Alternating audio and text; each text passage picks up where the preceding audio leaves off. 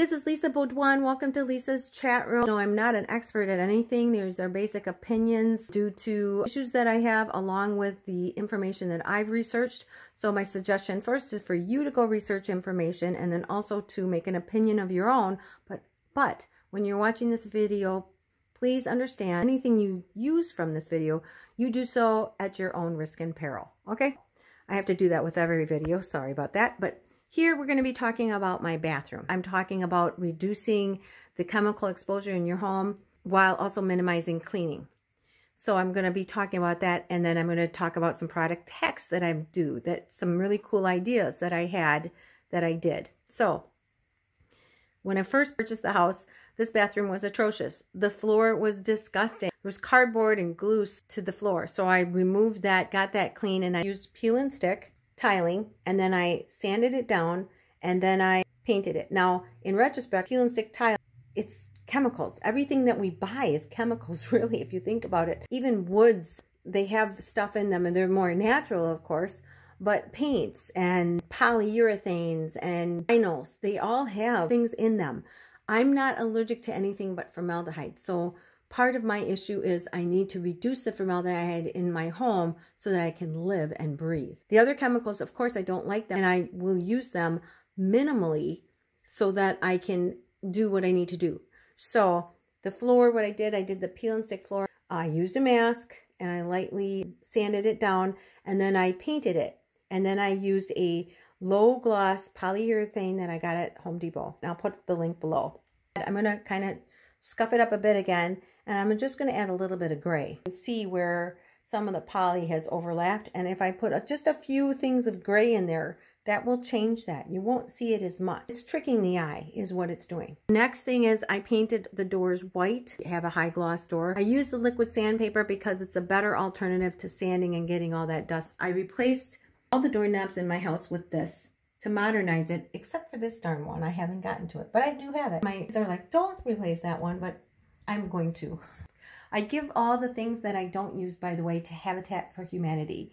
Anything you have, blinds that you don't need anymore, doorknobs, please, please, please give them to Habitat for Humanity. You find out where your local one is in your town, and then you can find out the hours of donation.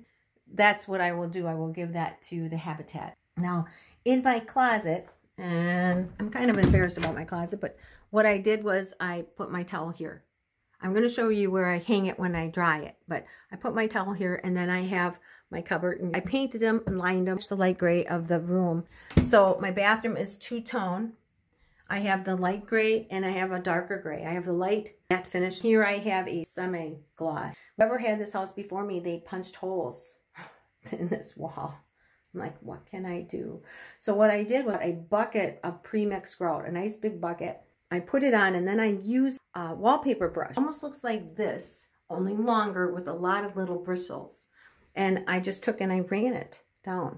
So it gave me that really nice look, because it's going to take me forever to try to make it smooth like that. Also, too, I liked it because it became a feature wall in this room.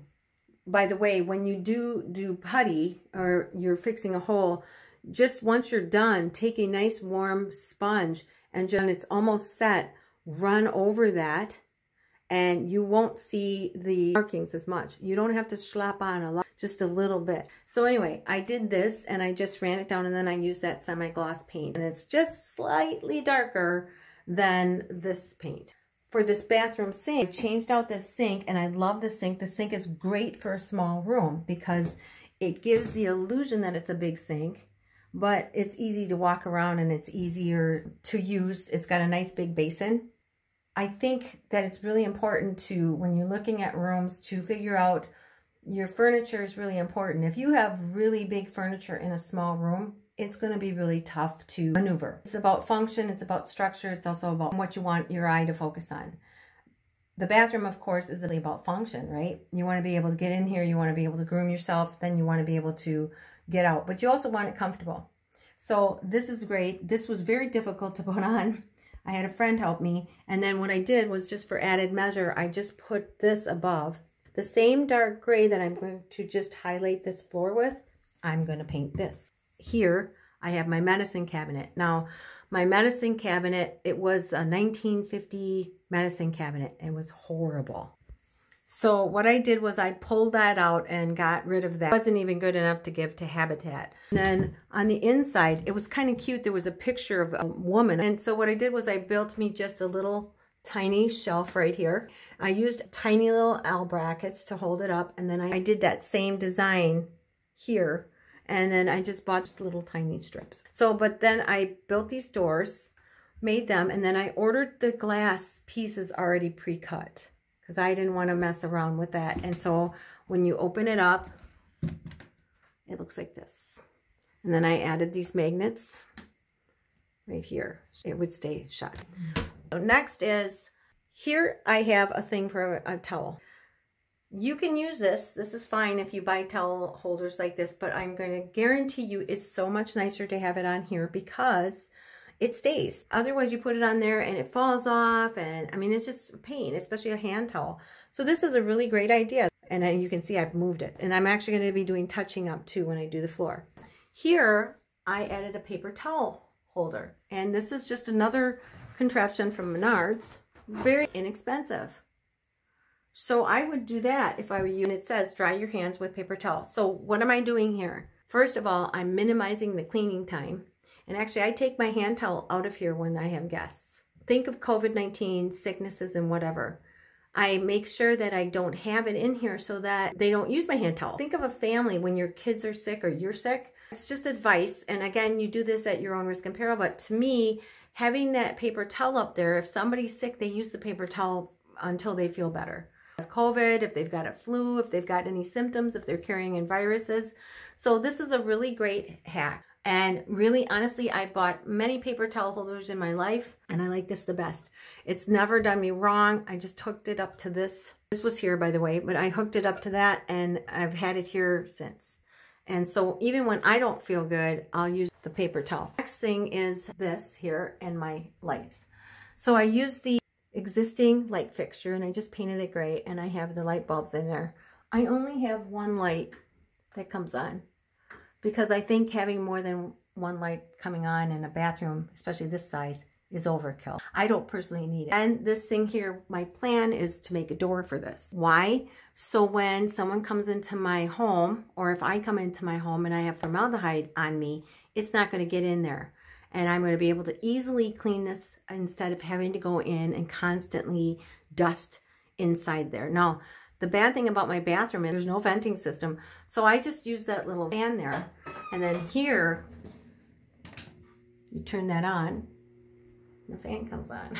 So that was my fix. Now, We Energies has a program where you can get free things. Every year you can get some free things, and I think that's what this is from. This was actually brown, and I used the liquid sandpaper, and I painted it white, along with the frame and along with the woodworking below. Now, behind my door, I wanted something very simplistic, something artsy, but not too much. So I made this.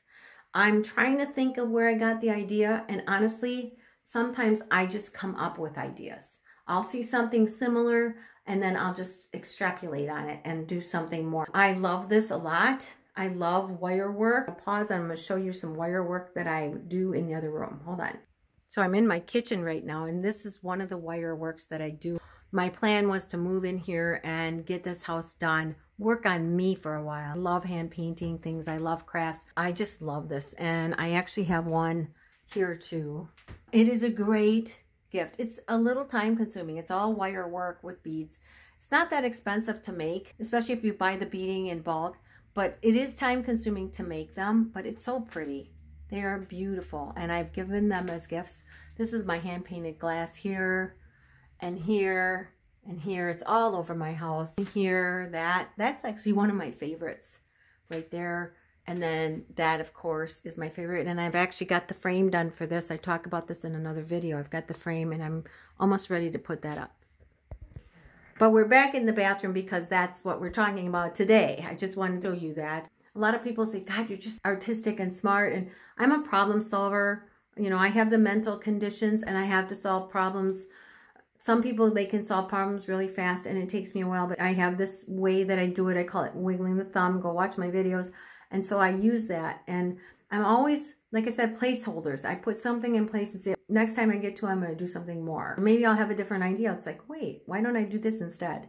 So this is a really great idea in the bathroom behind the door, because it's like, what do you put behind a bathroom door that's so close to the wall? If you hang clothing here, people are walking in and out of your bathroom or coming into your bathroom, and that clothing is going to attract the chemicals in the clothing that you have on. If you have gone somewhere and you have formaldehyde or chemicals on you from the exposure of other things and other people out in the world. And please go watch the videos. Start with the one that I'm going to link below. We're going to move over to the shower, and then we'll do the window, and then I'm done. Okay, so shower. Very cool what I did. I love, love, love what I did. I did get this idea as far as the contact paper from a gal on the internet. I will try to find her and link her below. But basically what I did was I ran the contact paper this way. She had run it that way. Then I hand painted sponge painting. And then what I did was I took the rest of the white contact paper and I made flowers. What I did was I polyurethaned it. Now I used the stuff from Home Depot, but this time I used the high gloss. So you can see the difference between that and that. And behind there is the brown ceramic tile. Next thing I did was I put strips around the whole shower structure. This is a great hack when you don't have a lot of places for towels. Here I've got my brush that I wash myself off with, and I need to get new supplies, but you can see what I've done. Now here is a water filter. I did have the ones that you screw on right onto the shower, and then you have to screw it. They're just round ones. I didn't like it. I couldn't get it on tight enough. And then once you take it off, then you got to do it again and try to get it tight so that the water doesn't leak. It was such a mess. So I purchased this instead. And so now what happens is all I got to do is unscrew this and replace this. And I can guarantee you that my skin is really, really soft. It helps to remove some of the chemicals out of the water, as far as I know. Go and research that yourself and find the one that you like, that you can afford. I think it's worth it. As you can see, the shower head is really, really high. This is the shower I bought, and so I have 2 shower holders, and I bought this one first. I think this was like $6 at Menards, and then I bought this one too. Now, the reason I have this one is for like when I'm cleaning the bathtub and the shower. I don't want to stick it up there. It's going to run all over my hands. But the main reason is because I have a little granddaughter, and then I have other grandchildren too. If they come here and they need to take a shower or something, they're staying over and they want to get cleaned up, this is perfect for a child, my opinion. And again, you do things at your own risk and your own peril, but my opinion is I would rather have my child take a shower than a bath, because in a bath, they're just sitting in that dirt and grime. And unfortunately, with the formaldehyde and the chemicals and whatnot, they really need to be washed off. Everything from head to toe. Don't put conditioner on your hair, wash your body, and then wash out the conditioner. Don't do that. While you've got the conditioner in your hair, wash your face and your ears, rinse it out, and then do it again, okay? Because it's really stuck in there, this formaldehyde. It's like a resin. And again, I talk about that in other videos. Again, that's my opinion. So to me, personally, this is a great buy. It's under 10 bucks. I think I got this as well at Menards. That I got years ago. I'm not sure if they even have it. It is a suction one, but as you can see, I just put a screw in it. This is where I hang my towel when it dries, right? Now, my suggestion is once it's dry, to put it into a closet. And that's what I did here. I hung mine in a closet. Because again, if guests are coming into my home, or even me, when I come home, I immediately take a shower when I come home. I get that stuff off of me most of the time. And I will, again, go about talking about that in my other video about cleaning.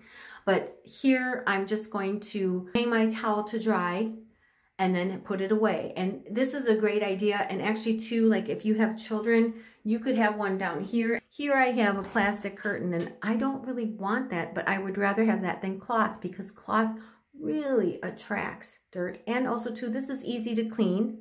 I clean it with a duster. And then once in a while I take it off and I put it into the washing machine and I wash it. So finally, the next thing I want to talk about, the final thing, is this window. Now this window has been a pain for a long time. And the reason is because if I open up the blinds, it's so bright in here you can't see. I don't know if it's the window itself. It's just the way that the sun passes by every day. There's a point where it's like so brilliant all day long till about 2 o'clock. So here's some of the hacks I'm doing. First of all, I did have a blind in here that wasn't as good. It didn't darken. So I put up this blind. Guess what happened? I started having reactions.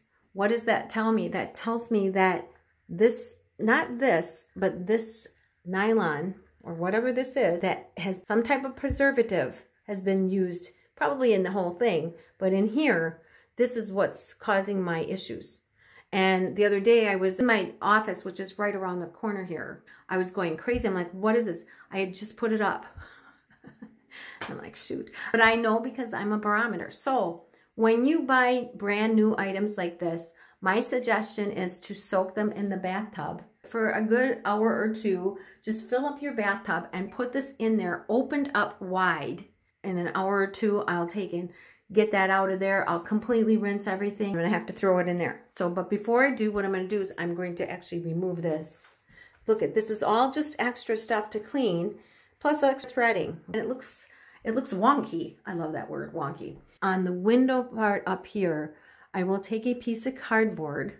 I will line it. Since it's a window, you're gonna get condensation. So I would use black plastic. And I will put it up there. I will make sure that it's plastic all around because I don't want the condensation from the window getting in.